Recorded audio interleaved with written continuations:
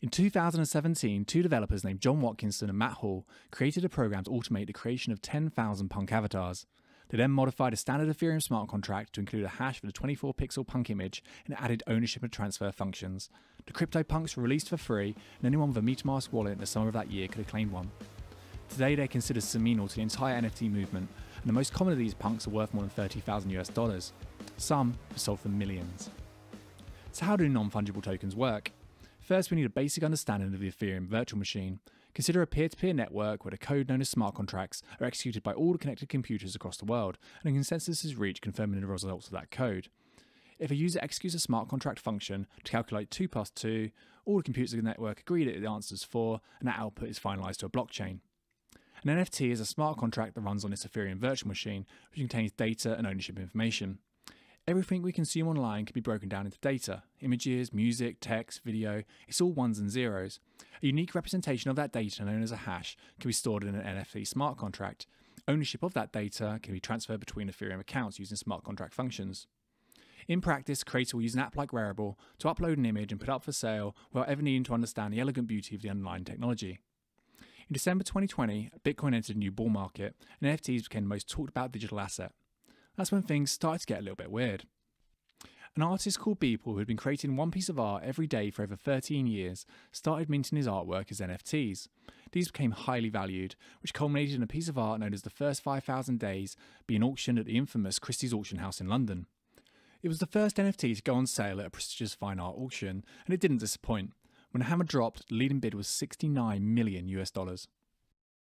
So NFTs are clearly useful for monetizing artwork.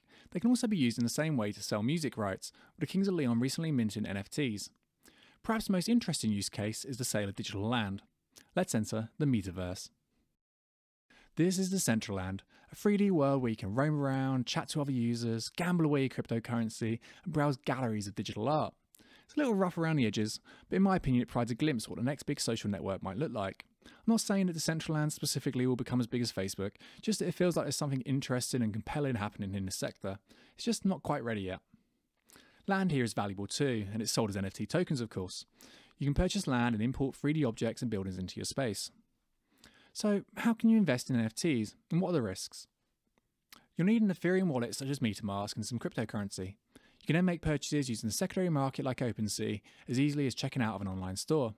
NFTs are stored in your digital wallet and you can list them for resale as you wish. A market for flipping NFTs has developed in the last 6 months and it's become a lucrative business for many. One consideration anyone interested in NFTs needs to be aware of is the lack of resale liquidity. It's not like buying Bitcoin where you can always sell it again at market price. There are collectors with hundreds of NFT pieces who might only sell 1 or 2 in a good week. Think of it more like buying art in a gallery and accepting that it's going to be difficult to resell unless it becomes highly collectible in the future. The lack of liquidity could potentially become more of a problem if the general cryptocurrency markets take a downturn.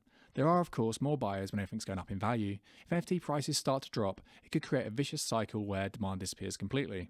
The counter-argument is that we're still early, and as markets mature, demand will naturally increase as new entrants discover the space. There are signs that the sector is maturing already, with projects like NFTX who created the Punk token, enabling the fragmentization of NFT assets. They essentially buy up CryptoPunks and put them in an index fund which can be bought and sold on Uniswap. A user can take out a $10 position in Punk to gain a small exposure to the underlying assets. NFT index funds could increase demand through fractured ownership and somewhat solve some of the liquidity problems, making it a more attractive investment. That being said, it's still early, and both the risk and the reward are exceptionally high. In my mind, non-fungible tokens have an important part to play in the future of digital assets and tokenization. But for digital art, I think it could go either way.